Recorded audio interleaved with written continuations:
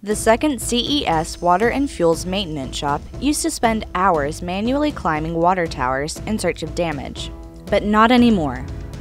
With the introduction of a new aerial drone, they're reducing time, costs, and personal risks. Normally, it's a 2 to 3 man operation to climb a tower, a ground guy, a climber, and a spotter.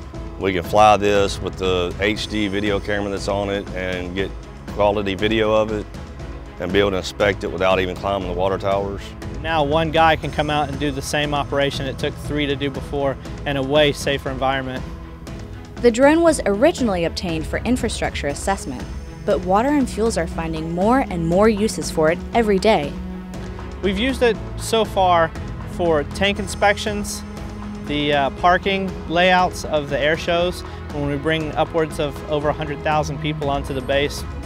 We've done a few roof inspections for our carpenter shop structures. The base commander asked for us to do video footage of the fighters and bombers together. And the uses don't stop there. We're also going to be teaming with the Forestry Department this coming winter.